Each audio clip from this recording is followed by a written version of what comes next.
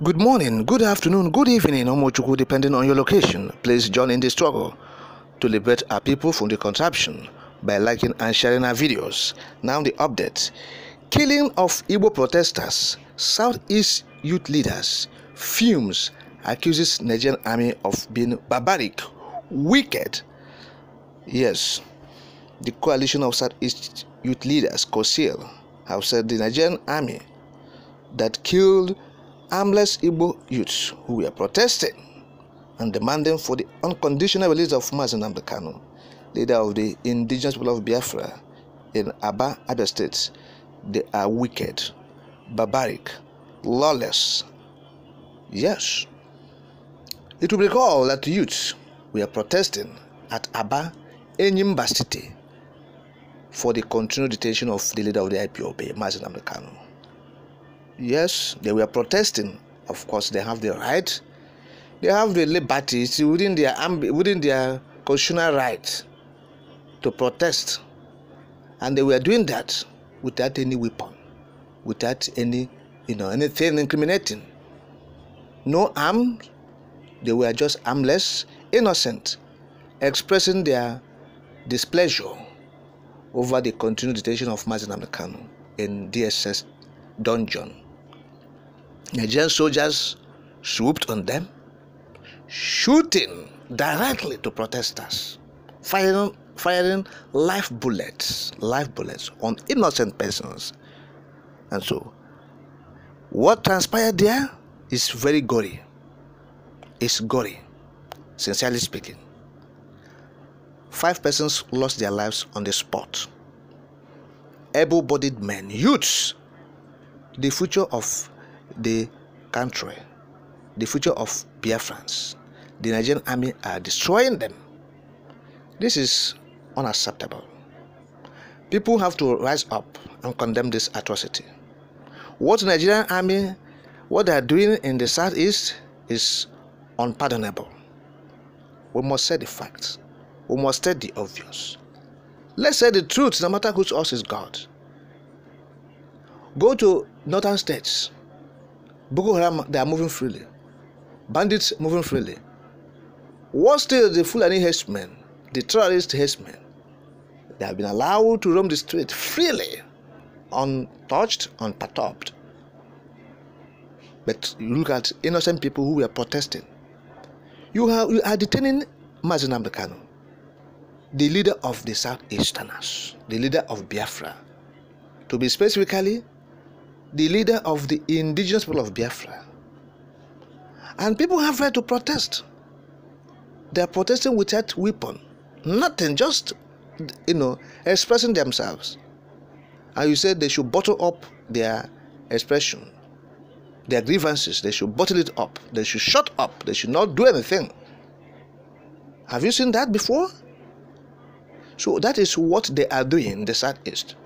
They are calling for chaos. Nigerian army. What they are actually cutting is destruction and disaster. Is a direct call to anarchy. Not when these things start happening, they will start pointing accusing fingers. They are trying to bring down this country at all cost. They want to destroy their contraption completely. That is it. Are we stopping them? No. Let them go ahead and destroy it. Let them go ahead. The army is trying to destroy Nigeria. Let them destroy it. Nobody should stop them from destroying Nigeria. Look at what's happening. Look at the level of barbarism. Being orchestrated, wickedness, abuse of human rights. Nobody's saying anything. 5 youths gone down in Aba yesterday because youth said, Court of competent jurisdiction have said this young man is free from all frivolous charges. Release him. That's what the youths were saying. They were merely telling the international community to come to their aid. You are at the Supreme Court, where you are saying, oh, you have taken the matter to Supreme Court. Since you didn't believe what the appeal court said, you didn't agree. You said you wouldn't release Mazi Nnamdi Kanu. And you are at the Supreme Court. You are frustrating the effort to release him. The Supreme Court are not sitting. Nothing is happening. Everything is just there. No hearing. And so what do you expect people to do? There's no justice. The young man has been denied justice. And you want people to stay calm and quiet in the face of obvious provocation. It's not done anywhere in the world. The people have been provoked to the extreme. They have been bearing it. They have talked in their anger. They have bottled in their grievances. Yet you are provoking them. Now they said, okay, we have nothing to do again. Let's go and demonstrate peacefully. The military swooped down on them. What else do they want from the Biafrans and the people of the Southeast? They should come out openly and say it. Let us know what they really want. They should make their position known now. Yes, seriously speaking, because the way this thing is going, sincerely speaking, Nigeria will see it hot. What they bargain for, they will get it. What the soldiers are looking for, they will get it. The international communities are aware. Go and make your verifications. In Aba, 5 persons were killed. And so when these things started happening, they will be saying IPOB did this, IPOB did that. IPOB will never do anything incriminating.